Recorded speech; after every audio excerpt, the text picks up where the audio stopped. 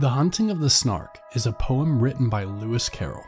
It's divided into 8 different verses. The first one is titled The Landing. In it, a group of people have landed on dry ground. They include the bellman, the maker of bonnets, the barrister, the broker, the billiard marker, the banker, the butcher, the baker, and the beaver. One member of the crew forgot his own name. He also forgot all of his stuff on the beach that they departed from. Thankfully, he's wearing 7 coats and 3 pairs of boots. He is also well liked by the crew because he is courageous. That courage, they figure, will be essential in capturing the Snark. The butcher talks about killing the beaver, which frightens the bellman and the beaver. They wanted to separate the butcher and put him on his own ship. Unfortunately, that would be impossible to do since they only had one.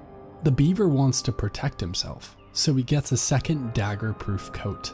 Then, the banker offers him insurance against fire or hail. The second verse of the poem is titled The Bellman's Speech. In this verse, we learn that he's navigating with a blank map, which everyone is happy about. They reason to themselves that having a blank map is a good thing, since it's so easy to understand. Unfortunately, the bellman's navigation was bizarre. He would yell random commands.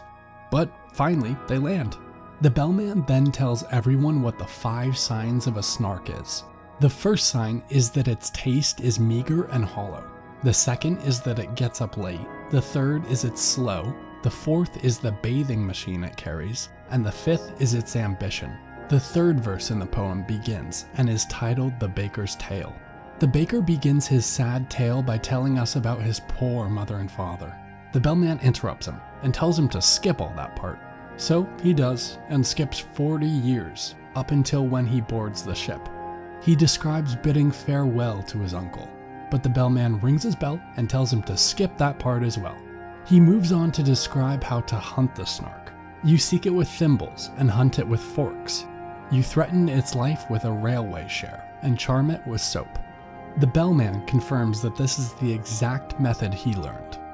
Then, he warns everyone to be careful in case the Snark is actually a boojum.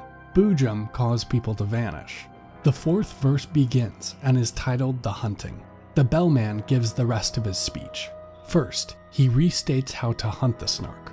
Meanwhile, everyone else is getting ready for the hunt. In the beaver's lesson, they are hunting for the Snark. The butcher makes a plan to catch the Snark.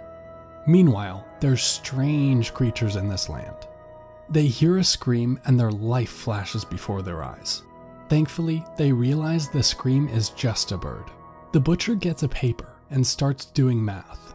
Then, he gives the beaver a lesson on the bird, which is a species called jubjub. The butcher states that the jubjub is an eccentric type of bird, yet it tastes delicious. He continues to talk for a while and says that he considers the beaver to be his friend. The 6th verse is the barrister dreaming. In this dream, he sees the Snark in a courtroom defending a pig accused of leaving his sty. The witnesses testify that the sty was empty.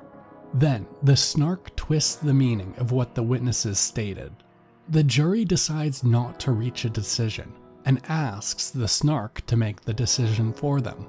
The Snark rules that the pig is guilty, and some of the jury members faint. The Snark sentences the pig, but unfortunately it has been dead for years while the trial went on and on. The bellman rings a bell and wakes up the barrister. The 7th verse is titled The Banker's Fate. A creature called a bandersnatch grabs the banker. The banker tries to pay his ransom with a check, but fails. Then he faints, but the crew chases off the bandersnatch and rescues him. Then they leave the banker. The 8th verse is called The Vanishing. They have finally found the Snark and are chasing after it. The baker reaches the Snark and calls out for the others. A moment later, he screams in a horrified voice that it's a boo, but he's cut off. They try and find where he met the Snark, but he has completely vanished. The Snark was actually a boojum. The end.